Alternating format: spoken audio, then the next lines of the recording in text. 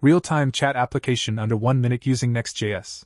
First, let's create socket.js file in API directory and create the socket.io server. Inside the socket connection function, let's add an event listener called sendMessage. Inside the event listener, let's add an emitter function.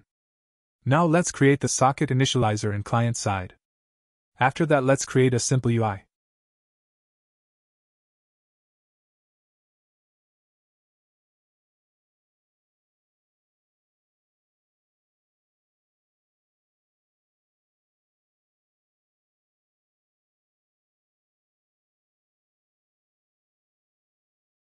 Whenever the message gets submitted, we will emit the message with the username. Now let's add the event listener for receive message.